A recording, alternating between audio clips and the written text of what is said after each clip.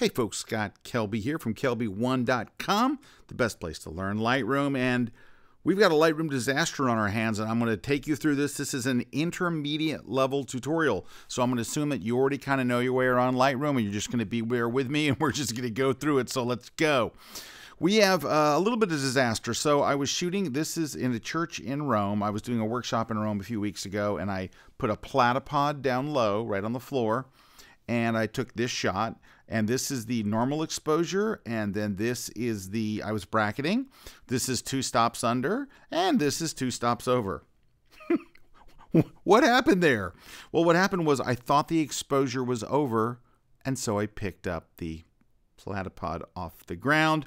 My mistake, I didn't wait until the little red light stopped beeping, and this is what it looks like. So we're only going to be able to work with the first 2 exposures, which is the normal exposure and this other one. And let's make sure we don't keep hearing the dinging of my email. Okay, so here we go. We have this shot to work with and this shot. I'm going to just go ahead and do an HDR here in Lightroom. Let's just see. I'm going to select the 2 images. We're, of course, not going to select that third one. But let's go ahead and do Photo Merge HDR and see what we get. I think we'll get something salvageable. Yeah, it merged them together, and look, I've got some detail there in the area where I was worried about losing detail inside the stained glass and stuff, and up here. So, we're in pretty good shape. And let's hit merge, and it's going to give us a DNG. So we'll have a raw photo when we're done. So we started with 2 raw photos. By the way, these photos were taken with the new Canon EOS R mirrorless cameras, which is what I had with me there. All right, they are stacked together. You can see in the corner here there are three images stacked together. That's the HDR on the 2 that I did together. So let's that's the normal, and there's the 2 stops under, and here is the HDR. So you can see it is actually not bad. Here's normal, 2 stops under, and then there's this other exposure. So while it is a bit underexposed, at least it is a blend of the 2. So we're kind of okay, and it did a little auto toning over here already. So let's fix that, because the auto toning is usually not awesome. So let's go over here. I'm going to hide the little bottom strip there, and let's increase the contrast. Let's increase the exposure a little bit.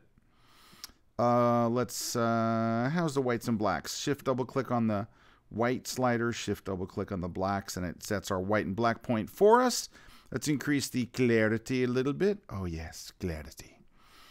And it's not looking bad. Look at this support here up in the roof. It's like bent to death. So you can see that there are some lens problems, and it's a pretty significant lens problems, because look, the floor is almost straight, but there's just a lot of little lens problems. Let's go down to lens corrections. I'm going to turn on the profile for this camera, and it was a 16-35 I was using, and you can see that did help some of the problems, some of the just barrel distortion and stuff that was happening. It's not bad. There's just some other problems that, let's go to transform here. Let's hit auto and see what auto does. I'm not sure that auto was awesome. Let's try level.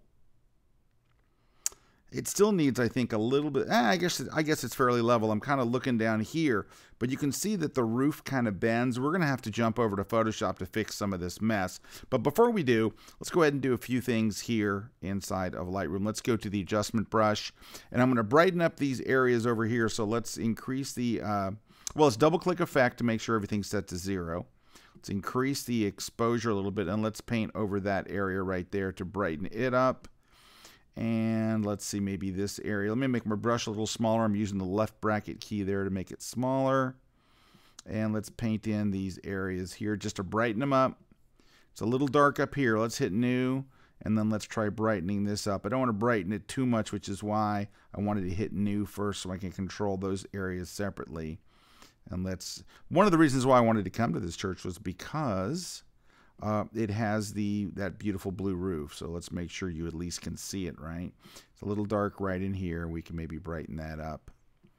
And it's kind of dark down in this whole area. So we can brighten all that up.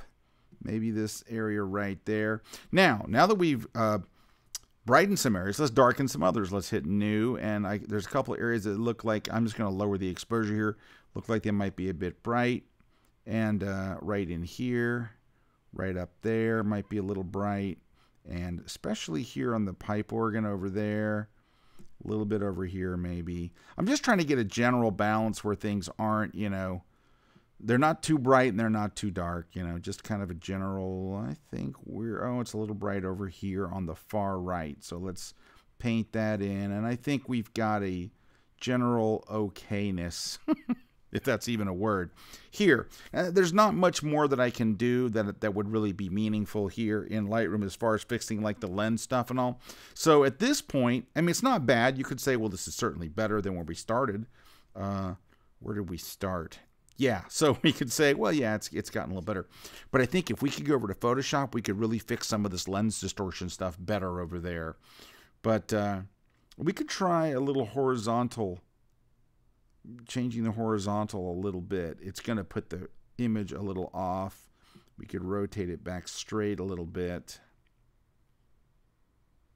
That's better, I think. That bar is still a little screwy there, and I could hit constrain crop so it would crop it in. I think it needs to rotate just a tiny bit more. Maybe something like that. It's better, but I think I might have rotated a little too much. All right, let's just stop messing with it here, and let's just go over to Photoshop. Let's press, let's just go right-click here, and we can go to Edit in. Let's go to, I really wanted to go to the new Photoshop 2019, but it doesn't much matter. We'll go to the Photoshop 2018. Boo, the old version. All right, well, it's only like 2 days old, so it's not too old. All right, so here's our image. I need to unlock the background layer so I can stretch it. You unlock the background layer by just clicking on the lock. Boom, we're ready to go. Just click on it and it unlocks.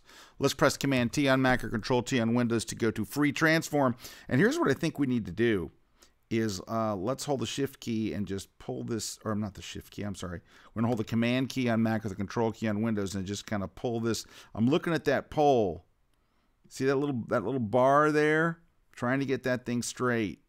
And I think when we get that straight, that's going to cure a lot of ills.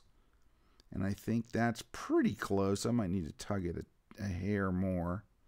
But that's not bad. And over here, how are we looking? We might need to come out a little bit. I'm just trying to kind of get it all straight looking, and that's pretty close. So I'm going to hit return or enter to lock it in, and watch the difference that little move made. See how it was kind of tugging down to that dipping down to the top right corner, and now it's I think it's certainly much better. So what else could we do to this thing? Well, it's not perfectly centered. By the way, if you want to find the center, here's what we can do. Watch a little trick here. Go to the View menu. Go to New Guide and say, I want a vertical guide at 50%. And it will put a vertical guide right in the middle of the photo. So that's where the actual center of this photo is. You can see mine's off a little bit.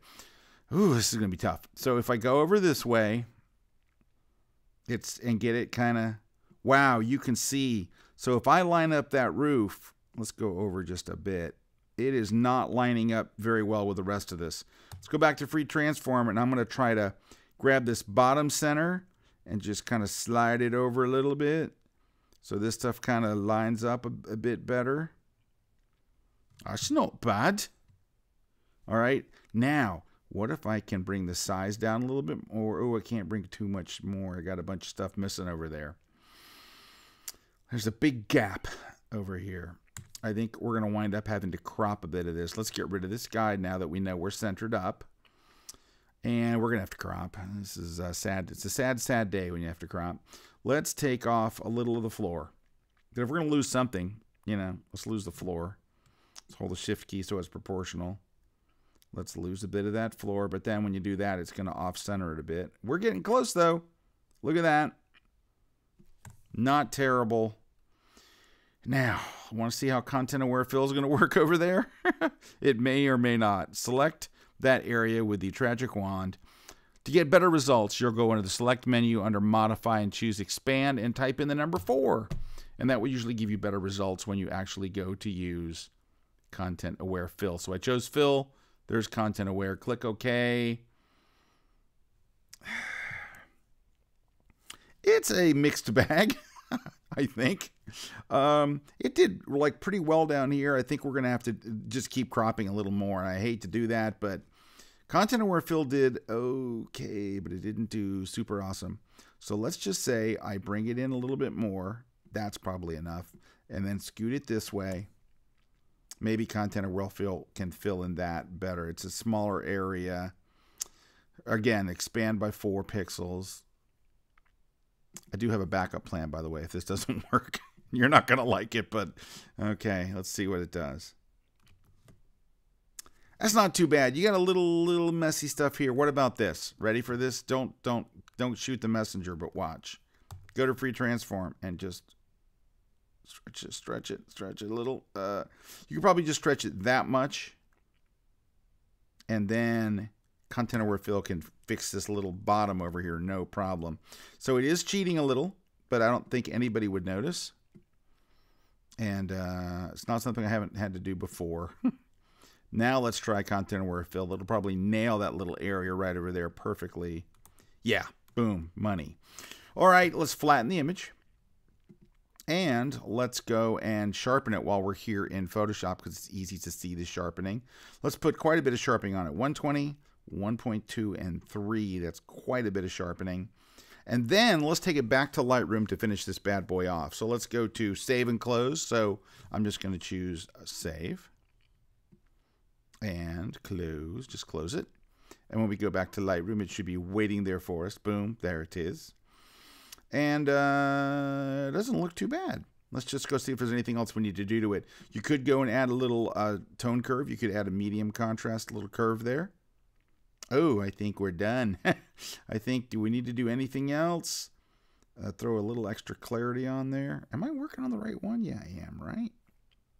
Yeah, that's the right one. Just want to make sure. I'm like, wait a minute. No, but it looks pretty good now. And we could add a little hair, but more clarity. The last thing I would probably do is I'm going to add a slight vignette. So slight, you can't even tell I added it.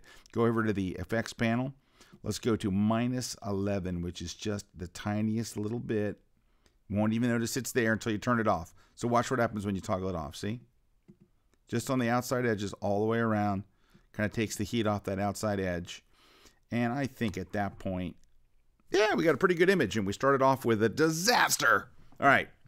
So while I have your attention, how about going over to Kelby One and sign up for a free account? Free.